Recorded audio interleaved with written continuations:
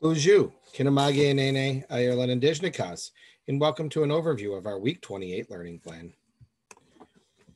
As is normal, I'll begin with our stream page, and you can see that our stream page always comes with a schedule of events. So if you're at home as a learner, you kind of have an idea of what we're going to be covering.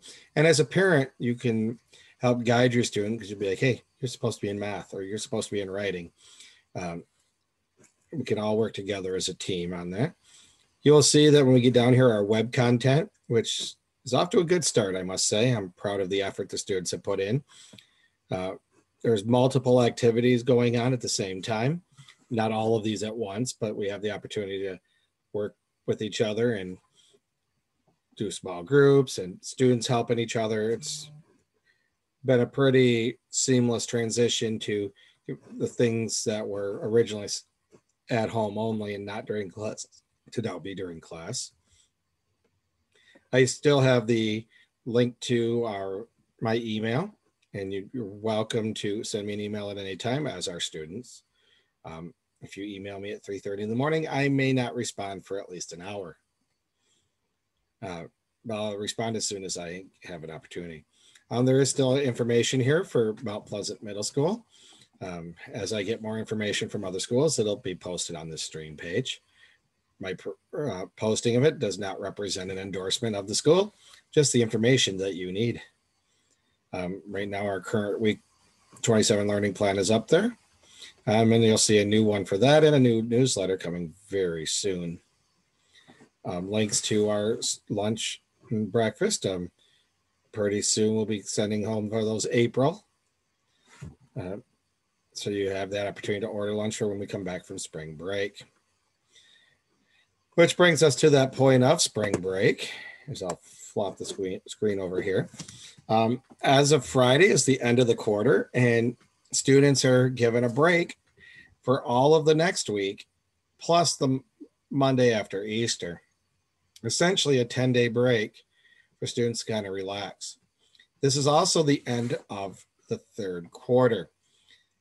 To that ends, I know some students will be traveling on Friday before spring break, maybe even some on Thursday. I do ask a favor, and it's nothing that's required by any policy, but if your student's going to be out on Thursday or Friday, it would be awesome if you could just let me know. That way I make sure that I get them the content that they need before they travel. I know one student suggested that they were going to Zoom in on their way to another state. That's awesome, not required. But as far as the work goes, I want to make sure that I give you what I need. So if you could let me know, that would be great. Just send me an email, or your student can tell me. That works too.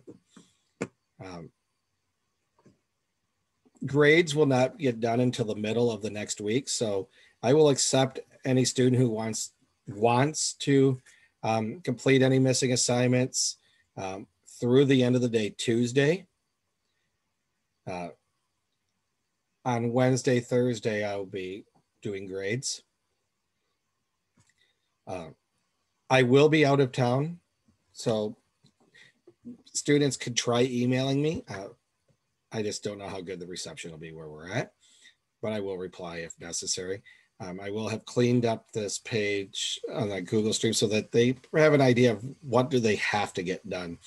And if you're a parent looking and saying, well, my student wants to get some things done, we'd focus on assessments and those kind of graded materials.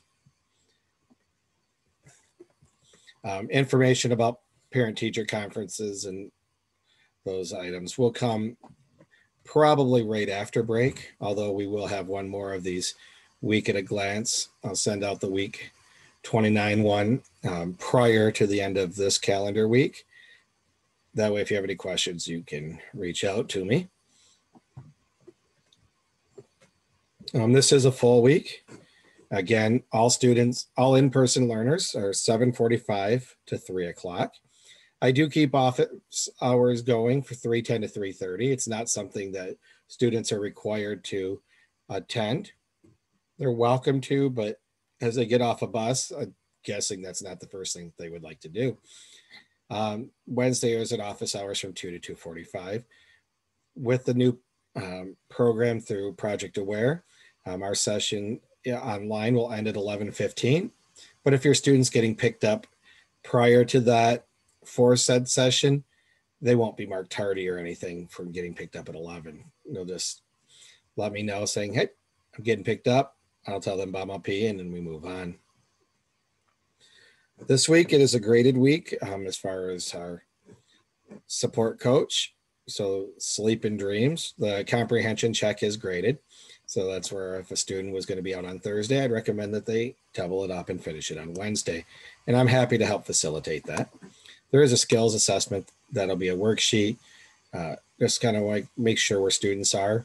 Because as I look at the end of the third quarter, it's kind of a progress report. The fourth quarter is what I'm most concerned about as far as marks. I want to make sure students are ready to walk off into middle school. And this is a good natural break to say, okay, here's where they're at. Here's where they need to go. The final day will be a makeup day and independent reading, a little extra independent reading. Writing City, we're going to continue on. You notice we have a few other items, a narrative and an opinion write. We have a free write. It would be great if all of Unit 4 and through day 8 of Unit 5 is completed using the Ready City platform. Math, we do have a spiral review, which is another one of those skills assessments. So kind of give me an idea of where I need to focus with your student in the final quarter, making sure they have all of those tools. And then we have a check my progress that covers lessons 6 to 9. It is not a typo that we skipped lesson 8 for right now. Science, we're beginning a new mystery. It's a chemical magic. There is a makeup day on Wednesday, assessment on Friday. If students are going to be out on Friday, I will ask that they do it. And in fact, I might just move everyone to do it on Thursday, and we'll just have some fun with Mystery Doug on Friday. Social studies. Thursday is the assessment for the unit. So it would be great. If you're going to be gone on Thursday, please make sure that you let me know, and they can work on it at another point. Probably anytime after, starting on Wednesday, could even do this at home. There is a Google form if necessary. Math review and enrichment. This assessment here is just for students who may have missed on Tuesday. Otherwise, we will there'll be a little bit of a makeup day / working on some of their other content. There is no math review and enrichment on Wednesday due to time. And then tech, we're continuing with the roller coaster, and then they have options listed here. Our weekly expected basics are done during class now. It includes map skills, words their way, which is our spelling program. Citizenship, in fact, there will be a quiz on that here early in the week. A couple days of review, probably the quiz on Thursday. And reading each day, we do schedule that in. And handwriting is a new piece that's in there. And there'll be a few more new pieces as we go, as just trying to make sure students are ready to roll. If you have any questions about this final week of the quarter, I do encourage you to reach out to me, either during office hours or reply to this email. I'm always happy to engage and clarify or assist students in helping us all reach our goal. I hope it's a great last week of the quarter. Can't believe we're already at the end of the third quarter. It's weird to me right now. But everyone have a Minogija Minwa Bama P.